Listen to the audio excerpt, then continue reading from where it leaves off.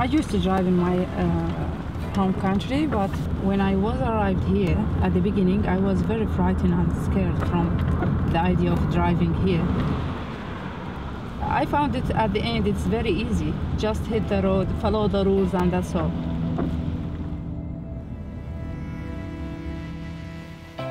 My name is Dunya Al-Ruhaimi. I'm from Iraq. I came to Australia with my family, my 2 kids and my husband, to do my master's degree in education at the University of New England, Armidale, New South Wales.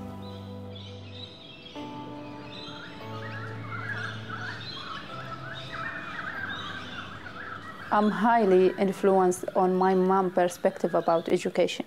Even though she was a illiterate woman, she could not read or write properly, she was always focusing on the importance of education for all of us, especially for me and my sisters, because she believed that education is like a powerful weapon that every woman needs. She thought that education is just like a passport to good job opportunity that can guarantee good living standard for any woman and her family. She kept pushing me towards completing my education, but unfortunately, on my 4th stage in my university study, she died because of her heart attack. She asked my dad always for pushing me to complete my higher education degree. She was a very strong woman. She was always caring about helping others. She was always caring about the community. I think I inherited that sense of caring for community from her. Good job. Chocho. I think he's spying.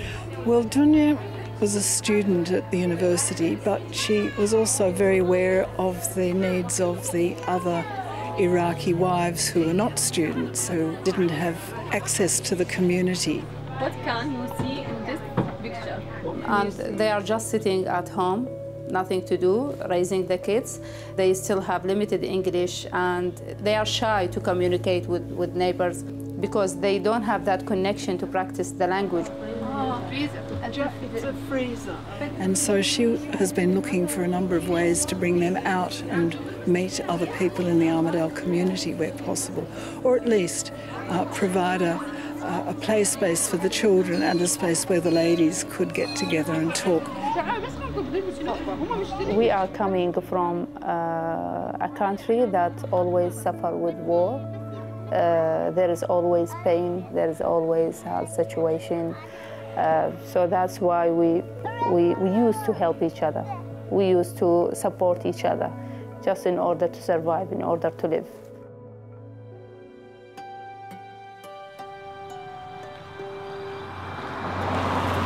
Whenever there will be a doctor appointment, I try to help interpreting or translating from English to Arabic and from Arabic to English. I just concerned about the due date for the pregnancy.